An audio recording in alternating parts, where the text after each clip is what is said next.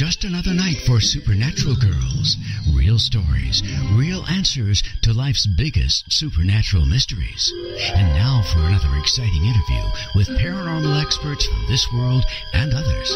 Here's your host, paranormal researcher Patricia Baker, on the one, the only Supernatural Girlz.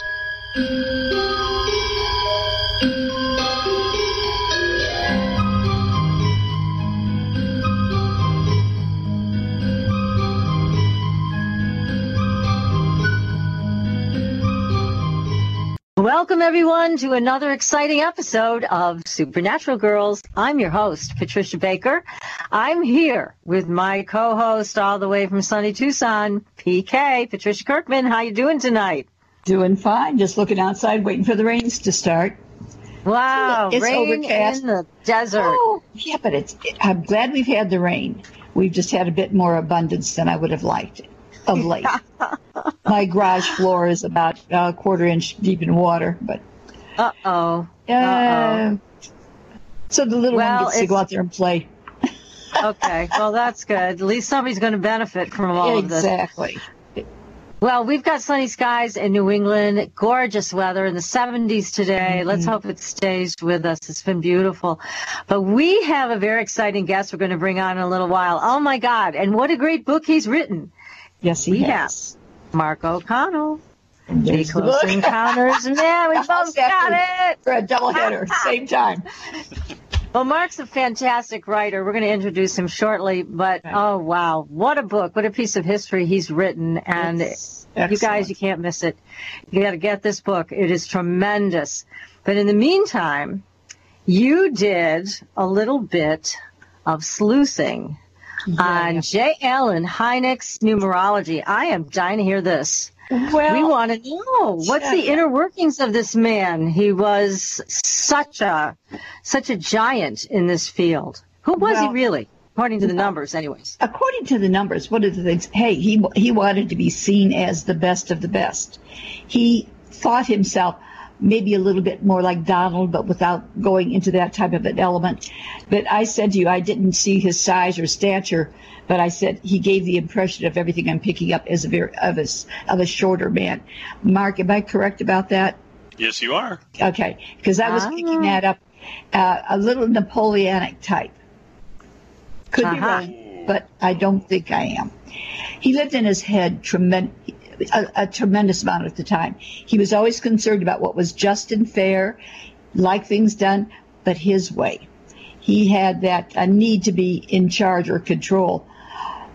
Picked up also that he had major issues with the father figure as he was growing up, issues about that. So there would be issues with him dealing with men in this lifetime because of the father element. That's interesting because he was surrounded by men in everything he did, right? There were very few women astronomers and professors at that time. He liked women. He did.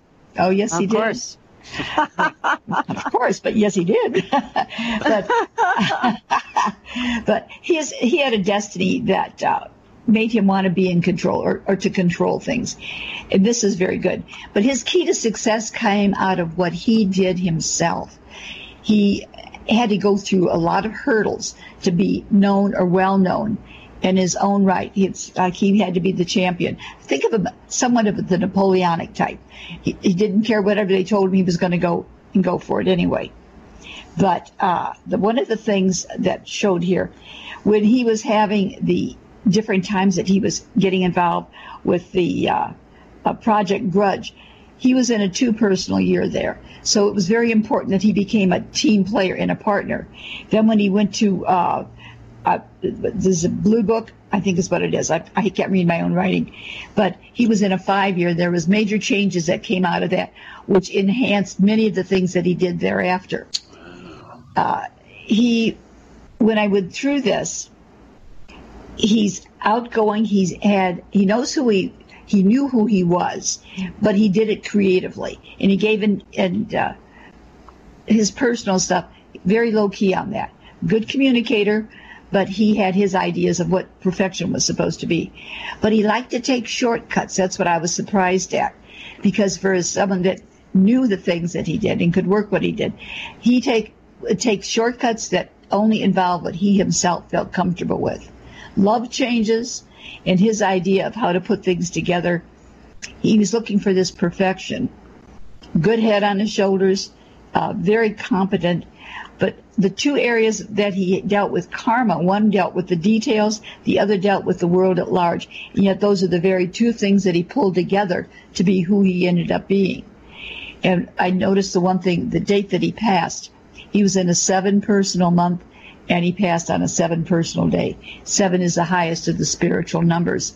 So during that period of time prior to his passing, I think there were a few things that could have made a change, but I think he allowed himself to let go. So that's interesting. Kind of what I got. That's great, PK. Thank you so much for taking a look at that, because he is stellar in his field. I mean, he was amazing, but yet who knew him really personally? And so it's nice to be able for you to take a look internally and see the numbers tell the truth. So. And you said he skipped a lot of details. That was another thing we were talking about, that he wasn't detail-oriented at all, which was surprising. He liked to do it his way. He didn't go by what he considered the details of what others saw. And, in fact, actually the first project side that he was involved in, that was in 1809, so it was about the world at large, and that's where he actually started really pushing even more towards what he ended up doing in the end. Tremendous. Well, thank you. Interesting stuff. We always go a little deeper on Supernatural Girls. So, yes, and thank you, PK, for that. Oh, you're welcome. That's great. And then for our paranormal news segment, what we did was we posted the Montana UFO sighting from 1952, which was amazing, and something that was never debunked. It was thought to be a true UFO sighting. You will find that on our Facebook page, so make sure you guys go look at it. It is amazing footage. I know for Mark, it's one of his favorite cases he'd like to be able to take a look at more deeply. We would like that to happen also, but for all of you right now, you can just go to the Supernatural Girls Facebook page and look at that footage and a very brief interview with a gentleman, Mr. Newhouse, who took that footage. It was his wife who first spotted the UFOs in the skies, and then he pulled his camera out of the trunk of his car and did his stuff. And here we are today talking about it still. And we're going to hear more about that in a few minutes. But also, we have more Mothman sightings. That is still happening, and we posted about that on our Facebook page. There is a new chronology you can take a look at. It has not stopped. We still want to know, why is Chicago the focus of all the Mothman sightings? Some people think it's some type of a publicity stunt for an upcoming film. I don't think so. I think this is a real deal. We just don't know why Mothman's there yet, but maybe we'll find out soon. It's a very interesting cryptid, yes, Mothman. It is. Yeah, with a long history. So take a look there. Make sure you give us a like and follow us. And also, a couple of announcements. Ezra from the highend.org. He's running a big sale, 20% off all of his CBD oil products. So take a look. You can save a little money and go visit him at thehighend.org. And also, we have Tom Palladino's Scalar Energy Treatments at creativestrength.us. Go there. You will get 15 days of free Scalar treatment. You don't have to give a credit card. You don't have to do anything except send him your photograph. You will get a free 15-day Scalar treatment. Very cool stuff. Don't miss it. Hey, it's free, right? Yes, what do you have to lose? Go Not for it. Not a thing except some pain. Yeah, get rid of that pain. We don't want to see you in pain anymore, any of you. So tonight, we're blessed because we have Mark O'Connell, who is the author of this tremendous book, The Close Encounters Man, How One Man Made the World Believe in UFOs. So let me tell you a little bit about Mark. He's a serious writer. He is a screenwriter, teacher, and blogger.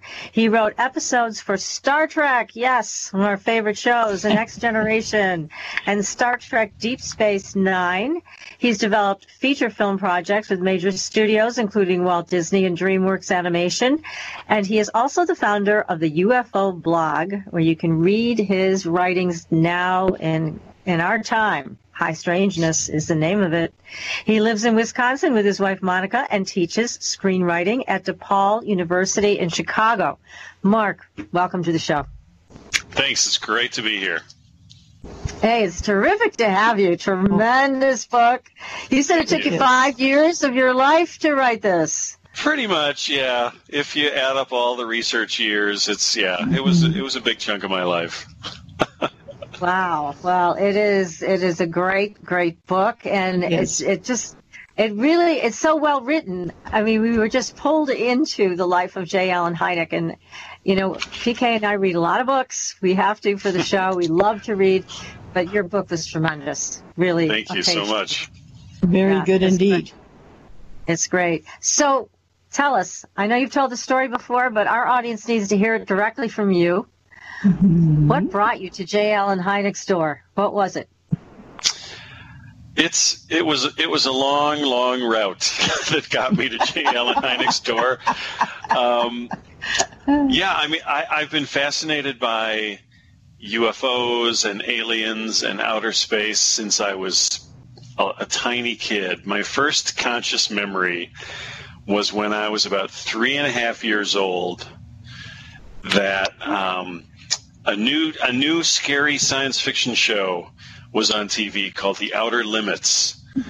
Yes. And for some strange reason, my mom tuned in the pilot episode of The Outer Limits, and there was always a scary monster in every episode of that show. So in the premiere episode, this glowing alien appears, scared me to death, and I remember running upstairs and hiding around the corner and telling my mom I wouldn't come back downstairs until that scary monster was gone. So that kind of set the tone for my life. I've been fascinated in those things ever since then, and I kind of got away from all that. I was obsessed with UFOs and the paranormal, in my teens and in my 20s. Kind of fell away from it, had kids, raised a family, did more serious stuff. But just in the last few years, kind of got interested in it again and started writing my blog, High Strangeness. And, when you write a blog, I'm sure it's the same as doing a podcast. You have this constant need for new material. Mm-hmm. So I was always online looking for new, interesting things going on in the UFO world to write about, and I came across the website for J. Allen Hynek's Center for UFO Studies in Chicago. Well, I was living in Chicago part-time at the time. This is like 2011. And could not believe my luck that I had found this UFO research center just a couple of miles from where I lived. So I got in touch, and Mark Rodiger, who's the scientific director at CUFOS now, invited me to come over. It turns out all that's left of CUFOS today is a bunch of files in a couple people's basements in Chicago. Oh, how sad! It is. So I went to Mark Rodiger's house, and he gave me free reign, and I started visiting there every couple of months just to poke around in their files. They had so much interesting stuff, and I was sort of reintroduced to J. Allen Hynek while I dug through those files. Well, on one of those visits, Mark just kind of casually mentioned, "Oh, by the way, we've always wanted to find a writer to do the definitive telling of Dr. Hynek's career." And I said, "Hey, I want to do it. Please pick me." So he said, "Sure, here you go. You have access to our files. Go for it." And that's kind of how it all happened. I was kind of in the right place at the right time, or as Hynek liked to say, Hynek liked to call himself an innocent bystander where UFOs were concerned. And I guess that applies to me as well. Oh, that's great. That's great. Now, you've done just an incredible job, as I mentioned, with this book. But what was the most surprising thing about the research that you delved into to report all of this about J. Allen Hynek. What surprised you the most about him and his journey? I think it has to be this dichotomy between his scientific endeavors and his pursuit of these mysteries in the world. That was something I wasn't really expecting. I wasn't really prepared for, and I didn't really start to learn about it until I started digging through the files across town at Northwestern University in Evanston, where Dr. Hynek taught for 25 years.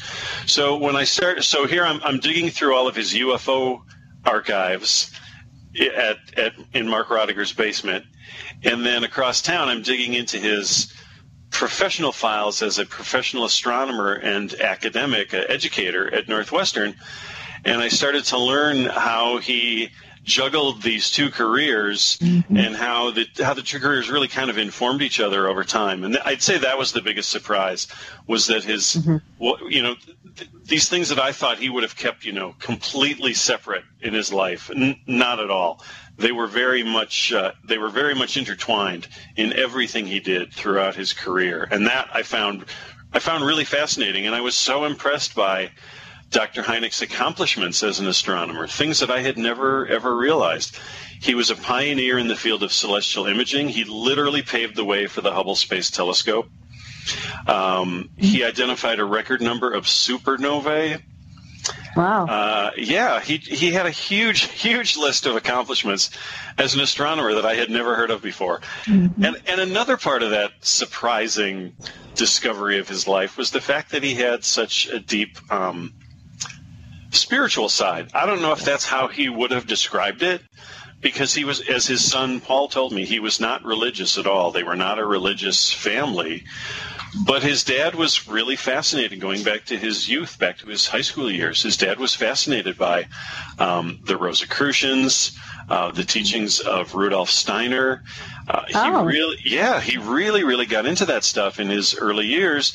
And then when it came to his end of life in his last year, when he was dying of brain cancer, then he sort of came full circle and started to immerse himself in those spiritual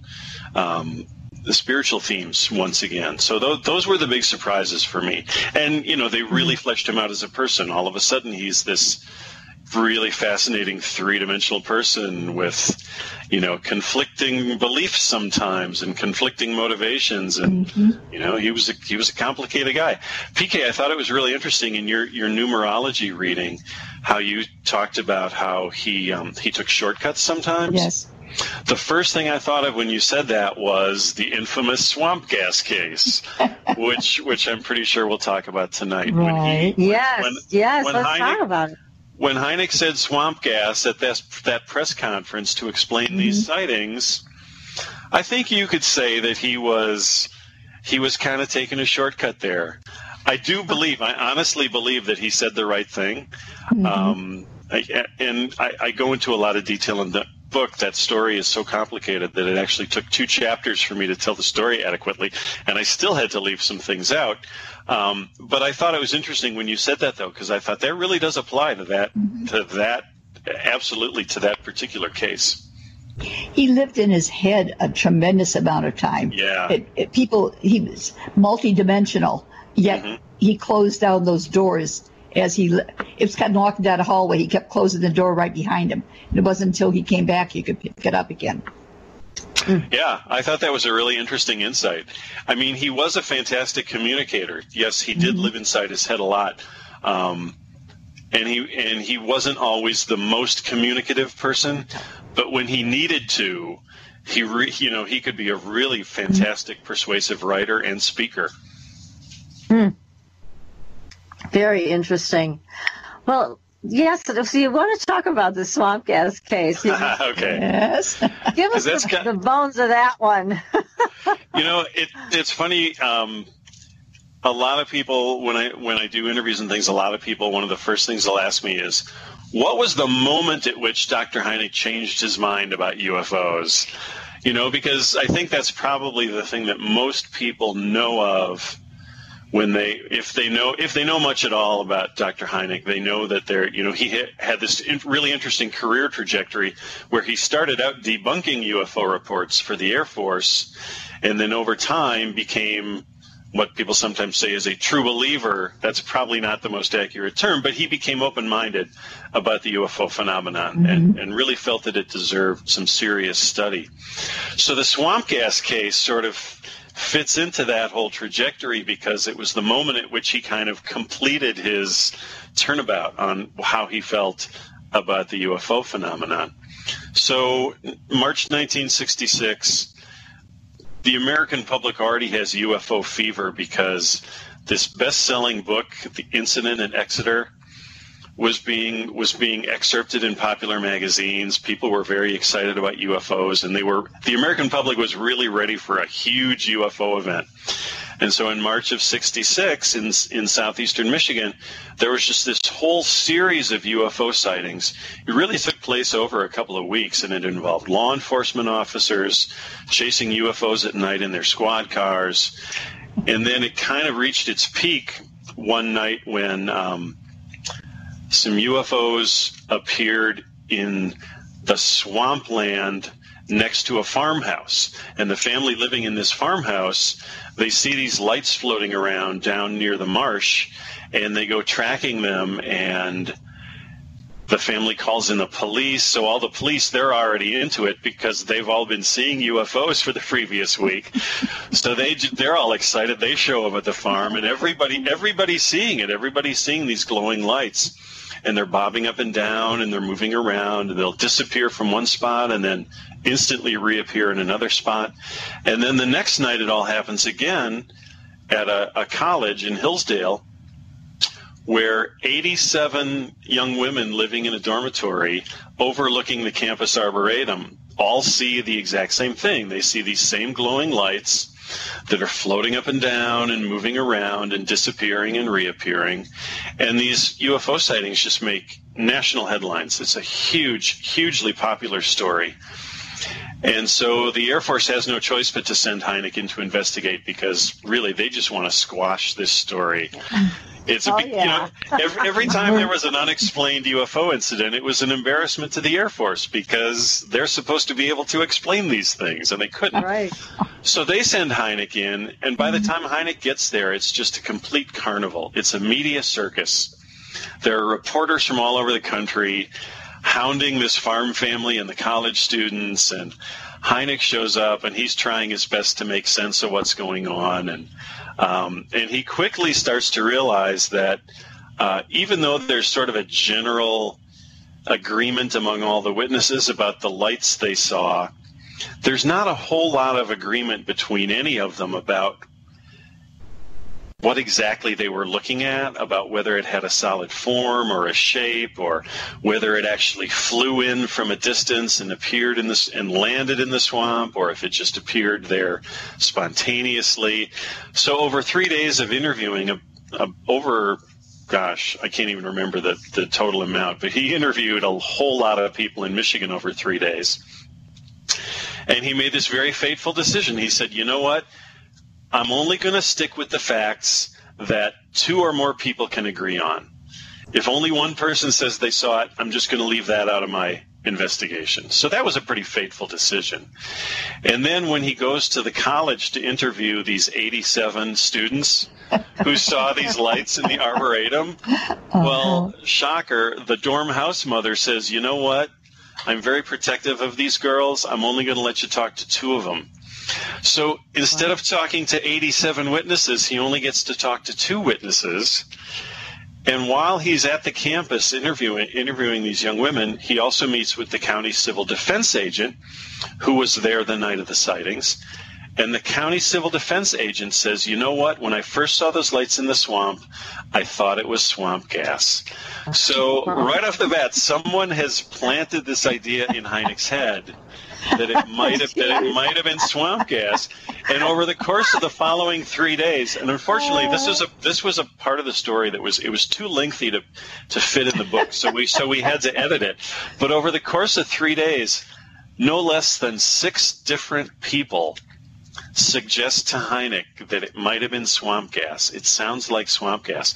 So when the Air Force forces Hynek 3 days later to hold a press conference in Detroit and explain to the world what these people saw in Michigan, he gets up to the microphone and he says, he words it very carefully. He says, I can't prove it in a court of law, but everything these witnesses have described sounds like swamp gas. Okay? So he didn't absolutely say, yes, they saw swamp gas and I can prove it. You know, right. He was very careful in the way he worded it. But that didn't matter. Everybody thought that he was saying swamp gas is the explanation, and that's what right. stuck. All these reporters ran to their telephones, and they didn't listen to another word Hynek had to say because he had already said what they wanted to hear. And Hynek beat it out of town because everybody was furious with him because, you know, everybody in the state of Michigan thought that the Air Force's top UFO expert had just called them all a bunch of kooks. Right? and they were furious with Hynek. Yeah. But the thing is, as you know, as fantastic as the case was, and it's one of the most thoroughly documented UFO cases in history, just simply because emotions were running so high. But I really truly believe, and this makes a lot of UFO enthusiasts disappointed or angry with me, but I truly believe that Hynek said the right thing at that press conference. He couldn't prove it in a court of law, but there was a very strong chance that they were actually looking at swamp gas, because that's what swamp gas does. It forms sort of a glowing bubble that floats in the air, and it moves up and down, and it moves from side to side, and sometimes it poofs out of existence, and it reappears on the other side of the swamp. So I think Hynek was right in saying that's what this could have been. Right. It's just that he also didn't say, or it could be this. And You're right. He would have had a faster trip out of town. I mean, he was such a Debbie Downer with that, you know? Yes, he was. He didn't give us anything more than swamp gas. My gosh.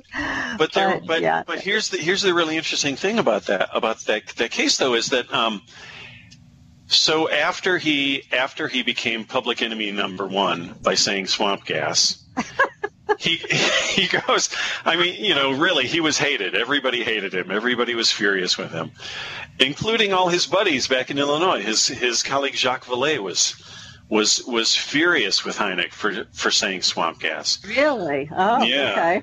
But the interesting thing is, and I discovered this going through these archives at Northwestern University. You go through his correspondence files, and after the swamp gas incident, he gets dozens and dozens and maybe hundreds of letters from people all over the world. All of a sudden, he is a legitimate UFO superstar because of the swamp gas incident, of all things. This event that made him so unpopular suddenly ricochets, and he's becoming incredibly popular. He's getting speaking engagements.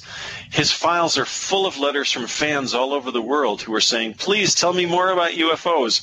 Or in many cases, the letters are saying, I would like to tell you about my UFO experience. And then they'll go on for 10 or 20 pages explaining this UFO experience they had. So that's the weird thing about the swamp gas case in Michigan. That case turned Hynek into the most popular UFO figure of all time. Everybody wanted to talk to Alan Hynek. Yeah, I still can't figure it out. Yeah, it's that's the exact a weird one. Opposite response you would expect. It is exact opposite. It must have been something to do, PK, with his personal year and whatever was going on with that at the time. We'll have to take a look at that, maybe on the break. I think one of the things, if you think about it, the more we say it doesn't exist or play it down, the more people want to believe that, you're hiding something.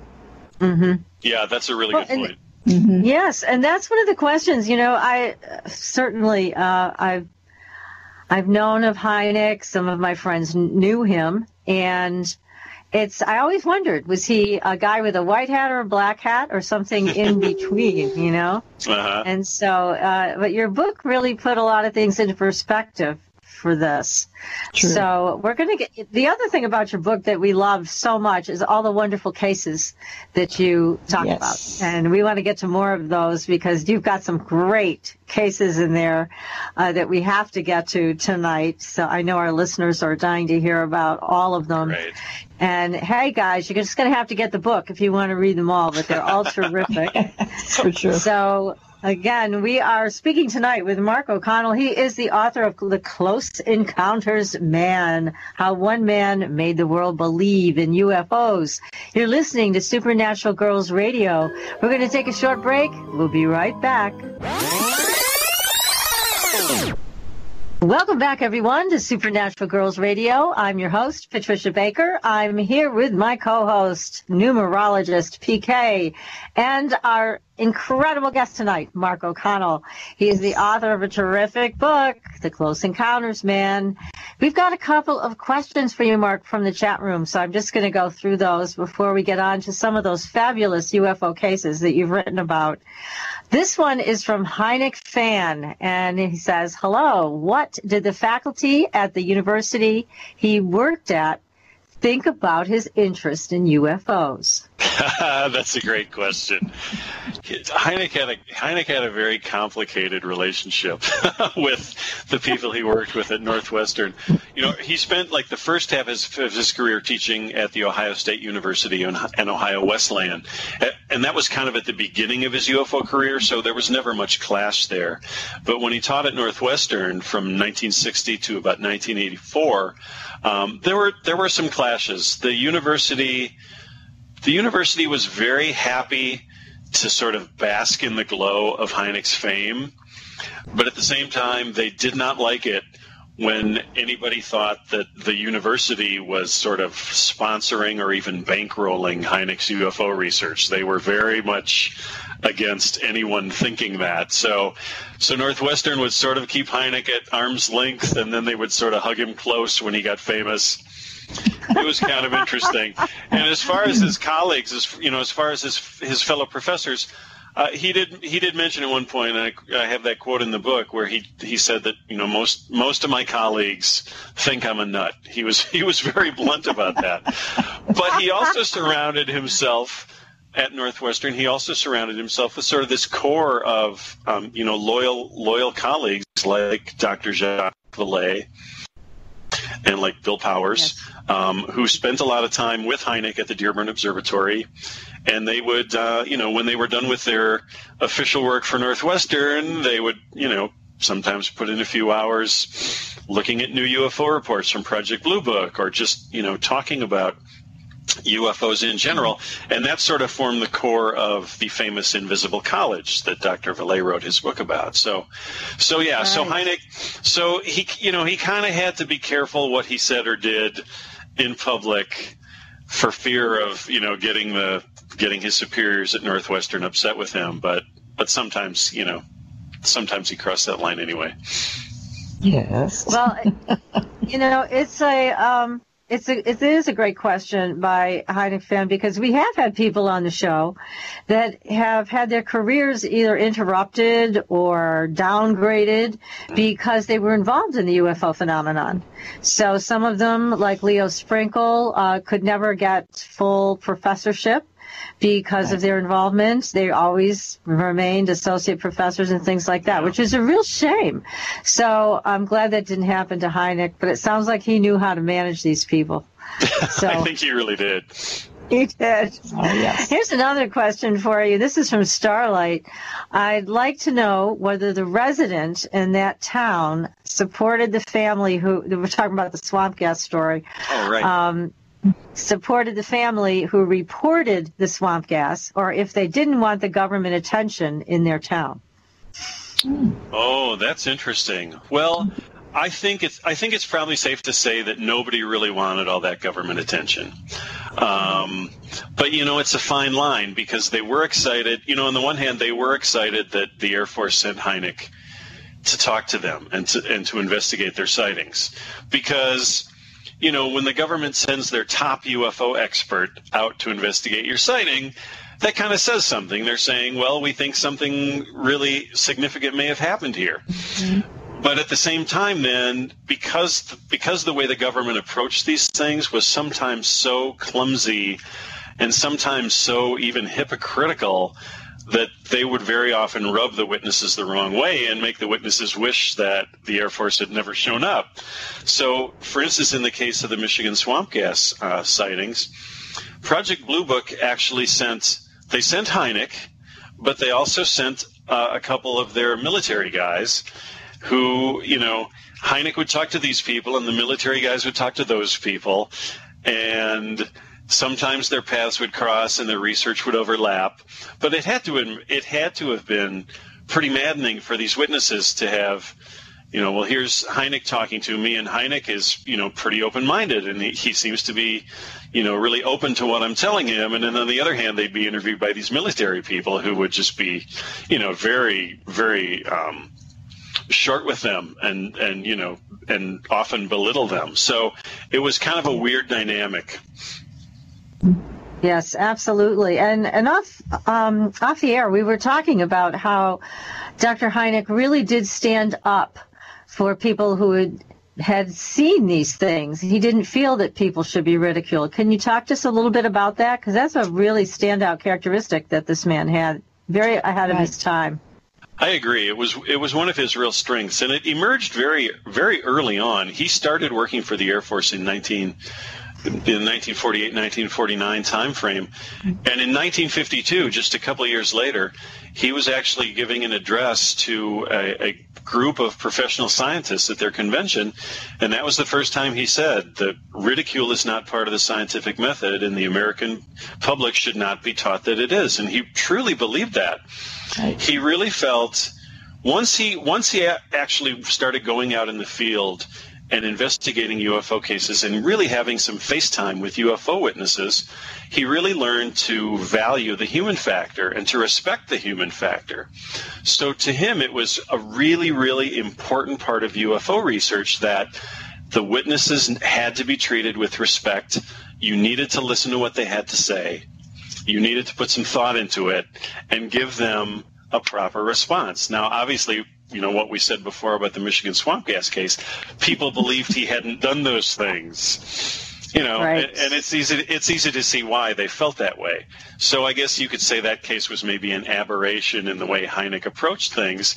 But by and large, throughout his career, one of his his prime directive was to treat witnesses with respect and really honor and respect their experience. Which is tremendous. That's why I think we have to give him the white hat, that he was a good guy in what he did. That's tremendous.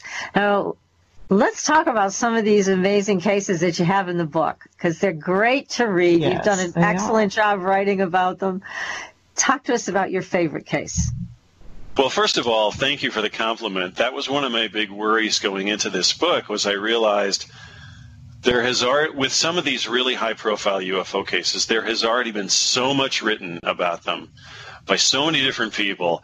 How could I possibly tell these same stories again in a new way and make them feel, fresh and new? So I appreciate the fact that they read that way to you. Hey, yes, you did it. Yes. Thanks. That's a huge compliment. That makes me feel good. So, but one of those big cases was the 1973 abduction of Charles Hickson and Calvin Parker in Pascagoula, Mississippi. This was always a big case for me because, as I mentioned early in the show, I sort of got exposed to science fiction and aliens very, very early in life. And then as I was growing up, I would read every kind of UFO and paranormal book I could get my hands on. And then October 1973, I would have been 13 years old at the time. Suddenly this UFO abduction case makes national headlines. It's on the TV news. It's on the radio. It's in the newspapers. And for me as a 13-year-old, up to that point, my only involvement with the UFO phenomenon had been what I read in books that I got at the library or magazines or, whatever I could lay my hands on. Mm-hmm. All of a sudden, here's a real UFO event, and it's a big event.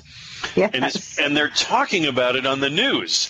They're talking about it on TV and on the radio. So for the first time, I'm like experiencing a real UFO event. It's not just a story; it's real.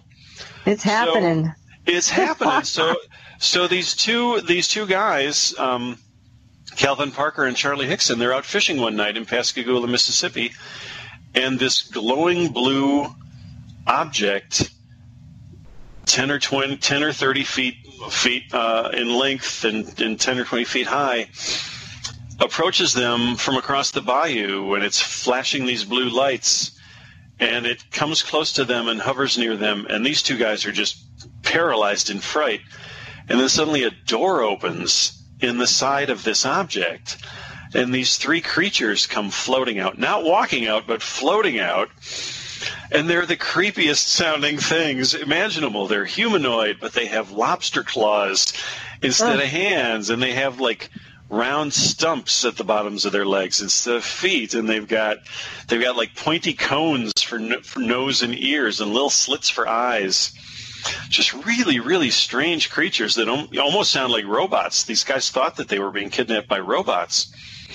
And so they get carried on board this ship. They go through the door. They go into the ship. They're separated. Calvin Parker just passes out while he's being taken on board the ship. So he doesn't remember anything, at least not right away. Mm-hmm. But Charles Hickson remembers everything. He was examined by these creatures. He was left alone for a while. He was just scared to death. And after about maybe 20 minutes or so, to his best guess, they take him back out and they leave him back on the pier where they found him. And by this time, Calvin has already been left on the pier, and Calvin is like going into shock. Charlie has to slap him a couple times to get him to stop crying and kind of get a grip on him. So they call the sheriff, and this is one of the really amazing parts of this story. They call the sheriff. First of all, they're terrified to call the sheriff because they know they're going to be made fun of. That, yes. Yeah. But then they realize, and this is such a human thing, they start thinking, well, wait a minute. What if that thing is still out there somewhere? What if those creatures are going to kidnap other people tonight? We can't let that happen. Yes. So they're driven by this really brave sense of duty to protect their fellow man. And they bite the bullet. They call the sheriff, and the sheriff and his deputies are actually pretty respectful of them. But what they do is, so they separate the two guys, separate rooms. They get the report of what happened from each of these two guys, and their stories match perfectly. And then what the sheriff does is he pulls a little trick on Calvin and Charlie. He puts them back in the same room together and leaves them alone for a few minutes. And what Calvin and Charlie don't know is that the sheriff left a running tape recorder in that room because he thought that these guys might be pulling his leg, and he thought, well, if we leave them alone, they'll admit that they're hoaxing this whole thing, and they'll just be patting each other on the back for pulling off such a great joke. Well, what he gets is the exact opposite. These two guys are scared out of their wits. They're going crazy sitting at the sheriff's office. They just want to get out of there. They want to have a drink. They're afraid they'll never be able to sleep again. It's a terrifying conversation, and it really, I don't know if you could technically call it proof, but it's very strong evidence that these two men had an incredibly intense experience that really, really scarred them. So the sheriff gets this tape recording of this conversation and thinks, wow, maybe something real happened. So by the next day, people are worried enough that they take these two guys to the local Air Force base to have them checked for radiation. Well, the tests come out negative, thank God. But in the meantime, it's picked up national headlines. It's become a huge, huge case. Dr. Hynek at this point is actually working for NBC News because they were going to make a documentary about the UFO phenomenon. So NBC sends Dr. Hynek down to Pascagoula, Mississippi. He meets with Calvin and Charlie. He hears that tape recording that the sheriff made in secret, which he finds very, very convincing. He sits in a room while a psychiatrist attempts to hypnotize the two men. And he's able to hypnotize them, but when he gets them both to the part where the weird object appears over the water, both men go into a pure panic and they can't continue. So they have to be taken out of hypnosis for fear that, they might encounter some kind of psychic damage. So Hynek walks out of that room so impressed with these two guys. Their stories remain consistent. Their terror under hypnosis was impossible to fake. And then there's that secret tape recording that the sheriff made, in which these two guys had, that was a perfect opportunity for, all the elements, they all stacked up to make this a really, really convincing case to Hynek. And it's why it's one of my favorite cases. Yeah, it is a great case. I mean, you're right. And it's really tough to fake that kind of panic and terror and those poor guys and what they went through. I mean, there was... Go ahead. Oh, I was just going to say, I had the good fortune to interview Joe Kalingo, who was the local attorney who represented Charlie and Calvin. And he had some really interesting things to say. He worked very closely with these guys in the aftermath of their abduction. And he told me they never gave me any reason to doubt their story. He said, I didn't think they were crazy, but people thought I was crazy for not thinking they were crazy. and he stood by them, and he defended them. He defended them to the last. And he was also there when they actually had a polygraph test. Now, only Charlie had the polygraph test because Calvin had a nervous breakdown like that day, and he had to be institutionalized. So Charlie Hickson undergoes the polygraph test, and the polygraph operator comes out and he says,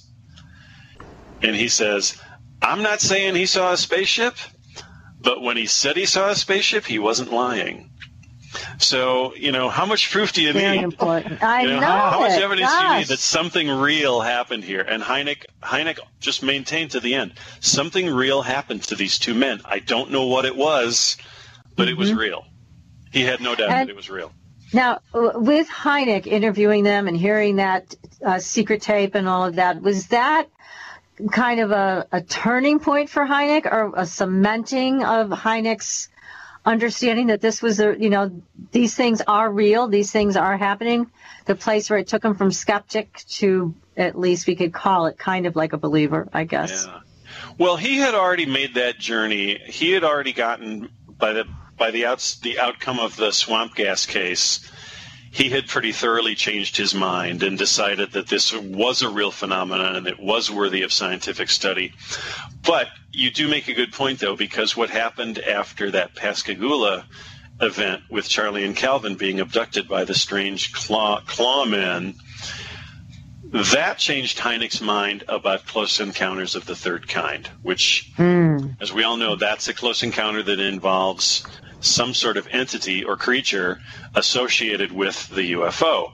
So even though by 1966 Hynek was pretty accepting that this was a real phenomenon, that these things really were appearing in the sky, and that people who saw them weren't nuts, he still had a ways to go with close encounters of the third kind. They still made him uncomfortable because they just went into this realm of things that not only could you not explain it, but there may not exist any sort of rational explanation at all that you could ever reach.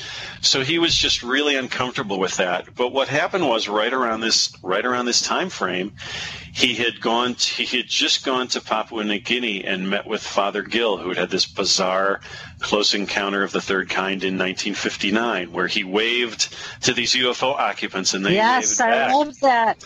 Yeah. So Hynek had just amazing. Yeah, Hynek had just come back from New Guinea just before the Pascagoula case. So he's already thinking, wow, this priest in New Guinea was a very convincing witness. I really believe he saw something. Within a matter of a couple of weeks, he's down in Mississippi interviewing these two men who said they were abducted by these clawmen onto this flying saucer. And by this time, Hynek's ready to start thinking, okay, maybe I need to be more open-minded about these alien encounters too. Yeah, I mean, it's an interesting evolution for him. And one of the things that surprised me, Mark, in your book was the fact that Hynek was also considering the possibility that these entities that were coming into our airspace may be extra-dimensional. I was surprised to hear that. Fascinating. Yeah, isn't that wild? Yes. He really became, I guess you could almost say, fixated on that concept in his later years. He really thought that, I mean, he was always open to the extraterrestrial hypothesis. Right. But he always said, if you're going to try to push that hypothesis, then the burden is on you to prove it. And obviously, nobody has been able to prove that up to this day. But Hynek was equally open to the idea of an extra-dimensional hypothesis. He actually called it metaterrestrial, which I thought was a great term. That is. But one of the things that's interesting to me about this route that his mind started taking was that it really goes right back to his fascination as a high school and college student with the Rosicrucians and with Rudolf Steiner. Because Rudolf Steiner taught that there was something he called the supersensible realm. That's one of my favorite terms now. The supersensible realm, which is this parallel dimension that exists alongside ours, in which living beings live. And Steiner felt that not only was this dimension real, but we could train ourselves with enough training and discipline. We could teach ourselves how to go into that supersensible realm and then come back into our own world. So these are Hynek's, these are the ideas that Hynek was toying with in his teenage years, in his early 20s. And all of a sudden in later life, he finds a way to sort of use that same concept as a possible explanation for the UFO phenomenon. Yes. I found that really fascinating. So the parallel dimension thing really, really looms large in Hynek's thinking later in life. That is so surprising to me. I mean, we've had people on the show that have talked about this, but it's, we thought it was a fairly new concept to be discussed, but now, we're finding out Hynek thought about this many, many years ago and included it in some of his explanations. So it's fascinating that all of this is in your book. Mm-hmm. So, okay, I'm sorry, go ahead. Oh, I was just going to say, I mean, there are some other interesting aspects to that whole, the metaterrestrial idea. Oh, gosh, now we should probably go to the question because I lost my train of thought. That's all right. Sorry. Okay, we're going to go to I am having a We're testing moment. you. Sorry. That's okay. We're going to take this question quickly, and then we're going to go to a break. Okay. This is from Tricia. Hi, does Hynek's personal memos express his professional or official theory on the Roswell UFO crash before he received fame in the 60s? We always have to deal with Roswell, don't we? Can't get rid of it. Hynek was not a big fan, I have to be honest. Hynek was not a big fan of Roswell or of any saucer crash stories. And a big reason for that was if you start thinking in terms of a flying saucer crashing into Earth, that suggests that the flying saucer, the UFO, was a physical structure that was manufactured by someone, what some people will call the nuts and bolts hypothesis. And Hynek was never comfortable with that. In fact, this is the point I wanted to make before, where I just lost my train of thought. It actually plays into this question. Wait, you're going to have to hold on to that. All right, well, wait, I'll hold that thought till after the break. Hold that thought, and we are going to come back. Yes, you better remember. All right. Okay, so everybody, we are going to come back and have the rest of our conversation with Mark O'Connell. He is the author of the Close Encounters Man. We're going to talk about Close Encounters and those classifications, Steven Spielberg, and so much more. So stay tuned, everybody. You are listening to Supernatural Girlz Radio. We'll be right back. Welcome back, everyone, to Supernatural Girlz Radio. I'm your host, Patricia Baker. I'm here with PK, my co-host, and our tremendous guest tonight. We're having so much fun with him. Oh, God, Mark yes. O'Connell. He is here. And now we're going to get back to that train of thought that you picked up right at the end of the last segment. So tell us, what's up? Going to pull it all together here. All right. Well, Trish's question was about Roswell, and I was making the case that Dr. Hynek was not fond of saucer crash stories because they implied that the UFO was a solid manufactured object, and Dr. Hynek was never really comfortable with that concept. He thought it was possible, but he was never comfortable with, fully endorsing that. So, but what that reminded me of was the previous question about Hynek's parallel dimension thinking. One of the ideas that he had along the lines of the parallel dimension theory was he would point out, look, unidentified objects sometimes they behave like solid objects, sometimes they behave like immaterial objects. It's the very same object. It can be photographed. You can throw a rock at it. You can shoot a gun at it. It can leave landing marks or scorched earth or scorched bushes. So it behaves very much like a physical object. And then suddenly it will vanish. It will seem to dematerialize as if it was not a physical object. So Hynek would compare that to the characteristics of light, which has always puzzled scientists. It behaves like a particle and it behaves like a wave. How do you explain that? It can't be both, and yet somehow it appears to be both. So Hynek would apply that. Hynek use that analogy to explain this sort of unreality of UFOs. The fact that they can seem like physical objects one moment and then seem like immaterial objects the next. And that was one of his kind of supporting arguments for the parallel dimension theory. Mm-hmm. Yes, well, that makes sense. I mean, I can understand where he would come up with that. But now, he was the person who came up with the term close encounters and the classifications, right? Yes. And yet, Steven Spielberg kind of stole it from him, didn't he? Yeah, it was. Let's say it was inadvertent. I'm being the diplomatic here. Yes, you sure are. This came up early on in my research. So I'm in Mark Rodiger's basement and I'm looking through the Kufos files, and I reach the letter S. And I find two files. One is labeled Sagan, and the other is labeled Spielberg. So, of course, I grab both of those files, and I start looking through the Spielberg one first. And the first thing I find in the Spielberg file, there are only 3 or 4 sheets of paper in the Spielberg file. It's very thin. But the first paper I find is a copy of a letter that Dr. Hynek had written to Steven Spielberg when he found out that Mr. Spielberg had appropriated his term Close Encounters of the Third Kind as the title of this new UFO movie he was shooting. So Hynek was also very diplomatic. He wrote this it's almost awkwardly polite letter that he wrote to Steven Spielberg, sort of saying, that title of this movie you're making, that's mine. We should talk. So the next piece of paper in this file is the return letter from Steven Spielberg. A week or two later, Steven Spielberg writes back to Dr. Hynek and says, "Oh, I'm so sorry, but don't worry, that's not what we're calling the movie. We're calling it Watch the Skies." But he said,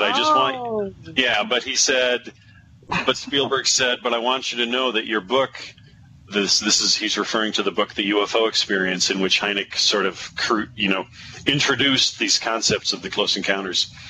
So Spielberg says, "But I want you to know that your book The UFO Experience is required reading for everybody on the movie crew. I want everybody on my creative staff to understand your work."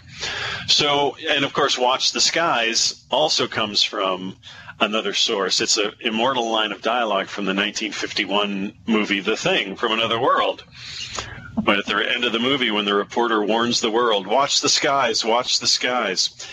So, well, of course, we know that the title got switched back to Close Encounters of the Third Kind. It sure did, yes. Spielberg and Hynek, they worked it all out. They were both grown-ups. They worked it out, and Hynek signed on as technical consultant to the movie. Spielberg and his production company paid Hynek for the rights to use the title and for the rights to adapt any of the stories that were told in the book, The UFO Experience. And then they hired him on for 3 days on set as a technical consultant. And then, of course, as many of us know, that led to a 6-second cameo scene at the climax of the movie when the mothership has just descended over the UFO landing site, and all the technicians are sort of hanging back out of fear of this gigantic glowing mothership. And here's this guy in his tweed sport coat, marching purposely forward through all these technicians, marching towards the mothership while everybody else is hanging back. And it's J. Allen Hynek, and he strokes his goatee, and he fiddles with his pipe and then sticks it in his mouth. And then he stares in wonder at this magnificent mothership. So that was Hynek's movie career. That was his 6-second role in the movie. Incredible. What a highlight. And yet I did hear from one of your other interviews that there was also some other footage shot, but it ended up on the cutting room floor. Probably good that it did, because it sounded really hokey, huh? Yeah, Hynek thought it was pretty corny. I guess they must have had some time to kill on the set or something. Because so in the movie as it exists now, we never see Hynek in the same shot with the alien creatures. Okay. Mm-hmm. Well, what happened was the day they shot Hynek's cameo scene, they actually did shoot a couple scenes with Hynek interacting with the aliens. So he described how Spielberg had Hynek get down on his knees because the aliens were, pretty short. So he got down on his knees and sort of allowed the little aliens to play with him. And he said they would tug at his goatee, and one of the aliens grabbed his pipe and stuck it up his nose, not Hynek's nose, stuck it up his own alien nose.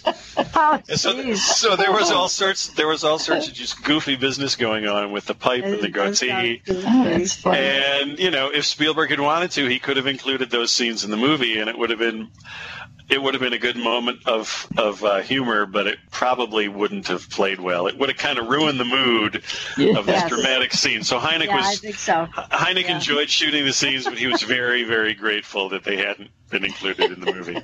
Yeah, that's good. I agree with that. Incredible. So now, one of the things that really, I think, turned Hynek around with what you wrote about in the book are all of the military people, the pilots especially, who saw UFOs and reported them. He was unable to dismiss their accounts, right? Oh, yeah, absolutely. There were certain things that Hynek would look for in a case that he always found convincing. I had mentioned a few minutes ago how he was always a little uneasy with the Close Encounters of the Third Kind cases involving alien entities, even though those were often the most dramatic and got the big headlines. Close Encounters of the Second Kind were the cases that Hynek really, really gravitated towards, because he felt that they offered the most scientific evidence for study. So that would include, say, a visual radar sighting. Somebody sees a UFO from the ground or from the cockpit of a plane, and the radar operator at the nearby control tower sees the same thing on his or her radar scope.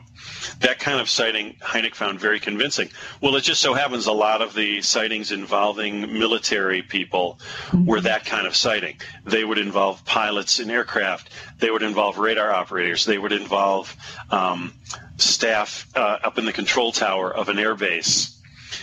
Those are very credible witnesses, especially when you have 2 or 3 or 4 of them all at the same time seeing the same thing. And then when you have that object showing up on the radar screen in the control tower, making the exact same movements that the people outside are describing, that's a pretty convincing case. So yeah, Hynek put a lot of stock in those cases, and as I said, those kinds of cases very often involved military people. So he found pilots extremely credible. And then there's the other part of, in a case that was so dramatic that the Air Force would send up a plane, that speaks to the gravity of the situation. The Air Force doesn't send up a plane for nothing. No. They must feel pretty certain that there's an intruder in the sky to send up a plane to investigate. And there was one case in particular in the early 50s in South Dakota, this South Dakota and North Dakota case, where the military plane that went up to pursue the UFO its camera actually locked on to the object, which means that the camera detected a solid object ahead of the plane. It didn't get any footage. The film was useless, but just the fact that it was activated by the presence of a physical object is pretty dramatic. Those kinds of things had a huge effect on Hynek. Yeah. And then there was a pilot that actually died when he was pursuing a UFO. And that was another story that you reported on in your book, where the plane basically, disintegrated? Yeah, this was really the second big famous UFO case of 1947, 1948 that really got everyone's attention in America focused on UFOs. Yeah, it was an Air National Guard pilot, Thomas Mantell, who was ferrying a plane with three other pilots. They were ferrying planes from Georgia up to Kentucky. Well, along the way, some people in northern Kentucky and southern Ohio were seeing this strange object in the sky, sort of moving across the sky. It looked like a parachute or an ice cream cone that was glowing and reflecting bright light, and it seemed to be moving fairly fast. Well, the local Air Force people divert this Air National Guard pilot, Thomas Mantell. They divert him to go chase this thing down and try to figure out what the heck it is. Well, Mantell ends up going far too high. He has no oxygen in his plane. He knew he shouldn't have done it, but he did it anyway because he really wanted to see what this thing was. So nobody knows really what happened, but most likely he either suffocated or passed out at about 30,000 feet and then lost control of his plane. And, of course, the plane came down in a crash dive, and the plane was obliterated and Mantell was killed. Well, at the time, everybody was pretty sure that this was a spaceship that he was chasing. So you can imagine the chill this put out on everyone in the country. They hear this story about a brave, believable military pilot who chases this UFO and ends up crashing and dying. That was terrifying to a whole lot of people, and you can't really blame them. No. You can't really blame them. No. I just heard something interesting last week in a podcast I did with Jerome Clark. Jerry was saying that there's new evidence about that case that suggests that the verdict that's been on the books for years and years and years. First of all, they said it was Venus, and Hynek agreed with that it was Venus. Then they realized that it was most likely a top-secret skyhook balloon. And that's what's been on the books for many, many years. But now Jerome Clark mentioned last week that there's new information that says not so fast with the skyhook explanation. Yeah. And he's writing an article about that. I believe he said that's going to be in the Fortean Times soon. So I'll be very interested to read that new information. Exciting. Yeah. Yes, absolutely. Mm-hmm. Absolutely. And then, of course, Betty and Barney Hill. You write about them in your book as well. Yeah. What a great case that is. That was another one of those cases that scared me to write about because, again, I thought there's been this story has been told so many times. How on earth do I tell it in a new way? So it was a real challenge, but I really enjoyed it, and it's such a credible case. Barney and Betty are just like two of the most normal, believable people you could imagine, and they have this experience that's just completely outside the realm of normal human experience. They don't. I've seen this statement a couple of times in some of Hynek's writings and talks that it's difficult for UFO witnesses to describe what they experienced because they're trying to describe something for which we haven't invented words yet. We haven't invented the language to describe some of these events. And that was kind of the case with Barney and Betty Hill. They had this extraordinary experience, taken aboard a strange craft, examined by these very strange men, ended up having 2 hours or so of lost time on their journey home from their honeymoon, and took them years and years with the aid of a lot of hypnosis to uncover these buried memories of what had happened that night when they were abducted. And Hynek didn't get to meet them till several years after their abduction had taken place. But when he did meet them, he was able to interview them when they were under hypnosis. And just like with the two guys, Hickson and Parker in Pascagoula, whenever when they got Barney Hill to the point in his story where the aliens took hold of him and they literally dragged him onto the UFO, Barney Hill got so terrified that he had to be taken out of hypnosis. So once again, Hynek was very, very impressed that Barney had this intense emotional reaction under hypnosis that absolutely could not be faked. Incredible story. I did have the pleasure of meeting Betty. Oh, my gosh. I feel That's so cool. blessed I got a chance to meet her. Unfortunately, Barney had passed away by the time I met Betty, but I will never forget. Betty was very short, but she was a pistol, and I wouldn't want to be on her wrong side, I'll tell you.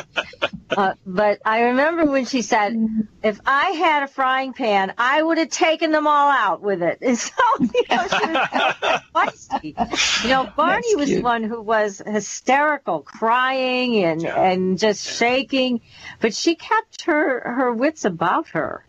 And she was just an amazing lady. But yeah.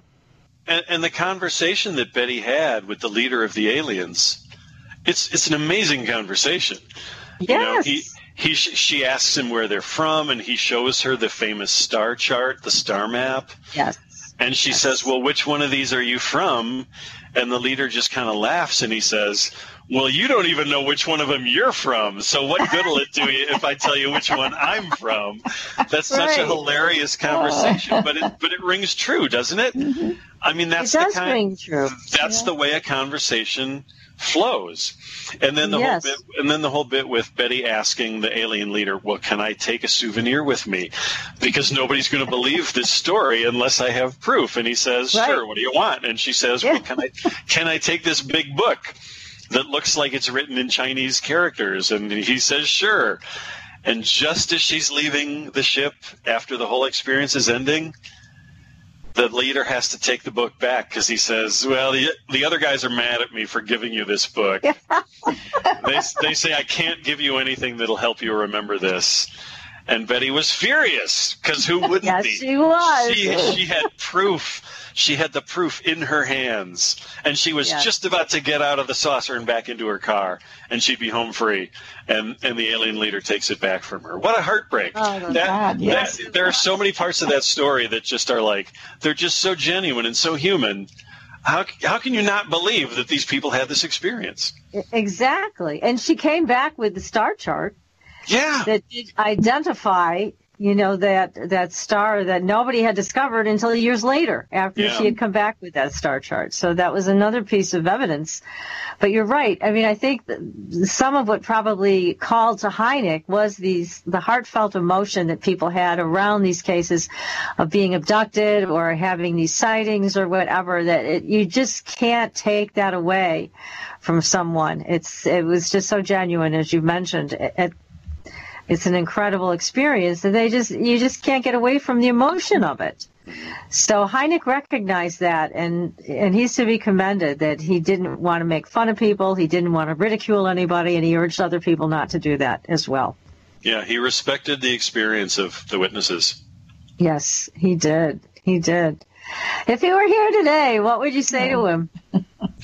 Oh my gosh. I would say boy. I guess I would say, tell me about your meeting with Father Gill, that case we talked about in New Guinea, because that's just one of the that's one of the craziest, most amazing stories. And like I said, that was a story that really kind of started to change Hynek's mind about alien entities being present in these experiences. Now, with the New Guinea story, that had more than one event attached to it, right? They had multiple sightings, multiple experiences with that? Yeah, it took place over 3 consecutive nights. So Papua New Guinea is a very, very remote area in Southeast Asia. And this Anglican minister, William Gill, one night he and some of the locals spotted these strange craft in the sky, just sort of hovering off the beach. And there were 3 or 4 small objects, but in the center there was one large object, a large saucer-shaped object. It had 4 legs on the bottom. A beam of blue light was shooting out from the top of it. And there was what sort of looked like an observation platform on the top. And there were 3 or 4 entities present on this observation deck, and they seemed to be working on something. Nobody on the ground could tell what they were working on. But so that was what they saw the first night. The second night, same thing happened, only the second night, Father Gill and the people from the local village were a little more brave. The first night, they were just too confused to really know what to do about it. Gill thought maybe it's the Americans testing some new weapon. He didn't know. Second night, they're feeling a little more bold. So the people on the beach start waving to these entities up on top of this saucer, and the entities wave back. And the people on the beach wave with both hands, and the entities wave back with both hands. And then someone on the beach flashes a flashlight at this saucer, and it starts sort of swaying back and forth like a pendulum and moving towards them on the beach. And I talked to Bill Chalker, who knew Father Gill, and I said, so were they terrified when this thing started moving towards them? And he said, no, they were excited, because they had been, they were dealing with a mystery, and they thought, at last we'll have the mystery solved. They'll come close and they'll land, and then we'll find out who they are, and they'll tell us what they're doing up there, and the mystery will be solved. So they were actually excited when it moved towards them, but then it stopped and never moved any closer, and then they were kind of pissed because they were like, wait a minute, you're supposed to land and tell us who you are, and you're not doing that. So, and then the third night, several of the smaller objects appeared again, but the third night there was no interaction with the beings. So whatever they were up to, they finished it on the second night. But it's a great story. And as I said, Hynek didn't get a chance to meet with Father Gill until 19 years after it happened.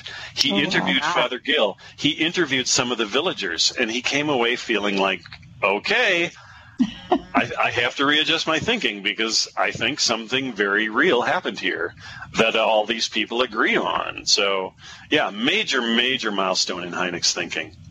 That is, and also it's important for people to understand how remote New Guinea is, and it's not like these people were sitting around watching television and understanding, like they weren't watching your Star Trek episodes. So, they didn't have the concept that we in America have. So it's even more important what they saw, and more credible in my mind, because they're indigenous people that don't have all of the media surrounding this. So that's a really good point. Their frame of reference was so different from ours, yet it's clear that they witnessed the same thing. Yeah, they did. Well, Mark, thank you so much for joining us this evening on Supernatural Girlz Radio. This has been a blast. Again, you've written it from. Oh, good. Well, the book, you guys out there in the audience, you got to buy the book. Hopefully they're going to turn this into either a television series or a movie. That's right. We've got it. Both of us have copies right here. The Close Encounters Man, How One Man Made the World Believe in UFOs. I think this would be a great series, and you could write the scripts for it. You're all set up for it. Absolutely. Yes, let's keep thinking that way. My vote. That's already in the works, isn't it? My vote is going that way. All right. All right.